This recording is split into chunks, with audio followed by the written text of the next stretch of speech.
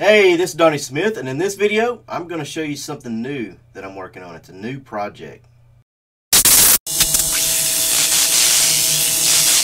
But to kick this video series off, I'm just going to show you the boat, show you what I have to work with, and if you have ideas for me, be sure and send them my way. Leave a comment down below. And here it is, the new project. Yeah, it's a boat. It's a jet boat. And I recommend doing this with your projects too. Before you do anything to them, just take some pictures or video that you can use as a reference. I don't work on boats every day, so I'm sure this is going to do me some good if I need to come back and look at it. But I just kind of wanted to show you the overall appearance of it. Everything's in pretty good shape. It's got some nicks like right there. Of course, the paint's really faded, and I'm going to repaint it. But overall, the jet boat's in pretty good shape. Don't like the colors. The design I don't think's bad. Let me know what you think about it. But I think it needs to be different colors, and I'm undecided on that. The interior, I think I need to, that's going to change colors too. So, going to take a lot of work, the interior, the outside, and the engine.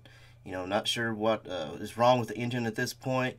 If it's something that it can, be repaired, or, am I going to have to get another block? I just don't know at this point.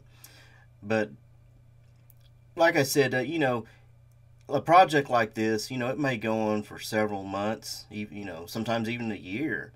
And this video will be a real good reference to go back and look at it if I need to.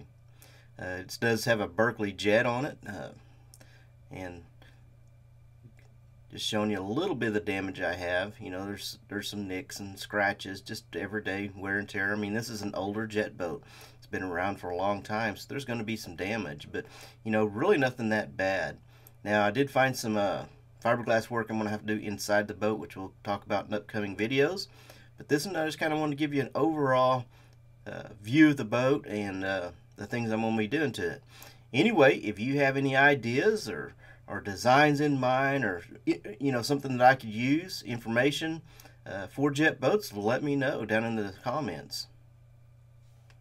As always, thanks so much for watching these videos. If you like the video, be sure and give us a thumbs up, give us a like, and we'll talk to you in the next video.